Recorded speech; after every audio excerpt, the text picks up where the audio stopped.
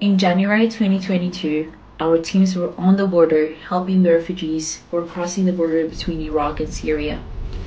This one night, it was minus 10 degree, very cold, very rainy. This woman, along with her four daughters, was trying to flee the conflicts in Syria. But by the time she reached the border, her newborn baby was very sick. And when she tried to feed the baby choked on the milk and couldn't breathe anymore. Luckily, we were there to help the baby out and save the baby by the time the ambulance reached the place. The baby then was transferred to the hospital and we gave her the necessary treatment. But we also made sure the next month she was transferred to the camp to a better place and a warmer place.